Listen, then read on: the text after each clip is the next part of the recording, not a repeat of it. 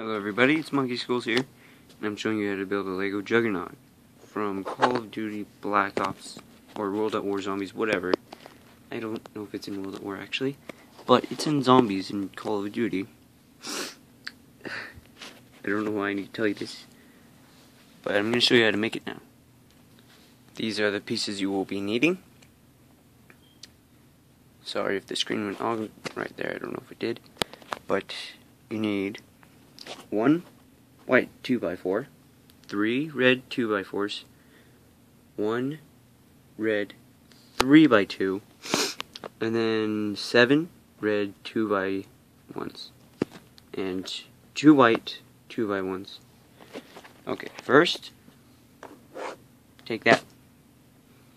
That's the bottom of it. Next, you need 3 of these.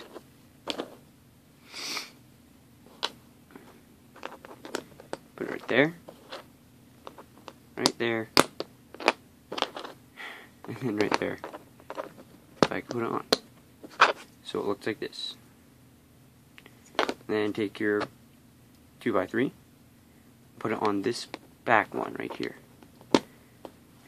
And then take 2 more 2x1s, and then put them on like this, on the sides. And then hit this top one off, apparently. Okay, you won't do that when you build it. And then take your 2x4s, stack them on top of each other, and put them on right there, like that. And then put the white 2x4 on the very top.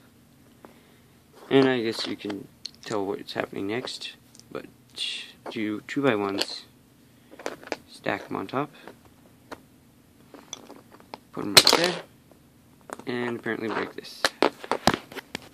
Okay, sorry about that. It's hard to build with one hand, but you do this, so it looks like this, and you really only need 1 of these for the actual one. Put it right there, but I like to put this one on just because it seems more complete.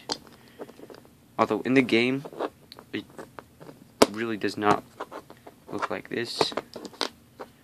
It looks more like this. If you'd like to just do that, but I like to have this white one on. I do not know why, but I just do. So that is it for this Lego Juggernaug. And I guess I'll see you guys in the next video. Subscribe, please, and like, and then comment if you want me to make some Lego stop motions. I can do that. Probably won't be the best thing you've ever seen, but it will still be pretty good. And I guess I'll see you guys in the next video. Bye.